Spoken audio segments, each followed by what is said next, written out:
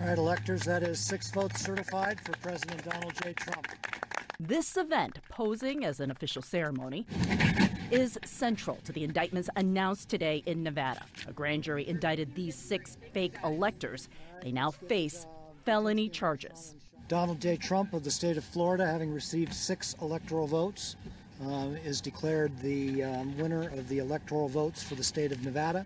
That's a lie. Trump lost Nevada in 2020 by 33,000 votes. Joe Biden won Nevada's 6 electoral votes. The document they signed that day became part of a charade seeking to undermine voters' faith in democracy. Since that day in 2020, the fake electors have faced scrutiny, but they did not face charges until today and have continued in Republican politics. We found 2 of them in this Reno, Nevada library. You haven't spoken it. You're not going to comment on whether you've spoken to anybody. That's going on, right? But so, you do understand please, if you would turn that off. We have nothing to talk about really on that. Yeah, I have nothing to say. This is Nevada Republican Vice Chairman Jim Hindle, now indicted, and Nevada Republican Party National Committeeman Jim DeGraffenreid, also indicted. Yeah, I don't have any.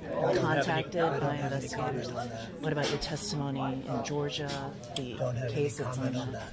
We've been making the roadshow around the state. Crisscrossing the state, talking about next year's caucus.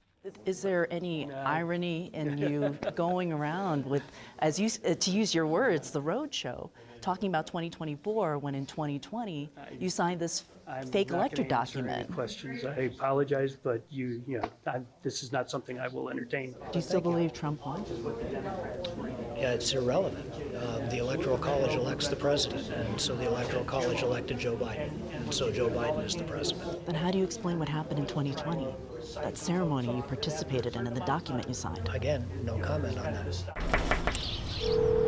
We contacted all of Nevada's 6 fake electors about the state attorney general's investigation. I'm looking for Sean Meehan. This is him. And this is Meehan in 2020. Sean Meehan. President. In the attorney general's investigation of the fake electors. I have no comment on that. Let's try a cell. You've reached the office of Michael J. McDonald. I'm trying to reach Mr. McDonald again. The leader of the fake electors, Michael McDonald. Current Nevada Republican chairman was center stage just last month. Trump! Trump! One of Trump's closest allies in the West. I want to thank Michael. He's been fantastic right from the beginning. McDonald has been summoned by both the January 6th grand jury and in the Georgia fake electors case. McDonald is also now indicted.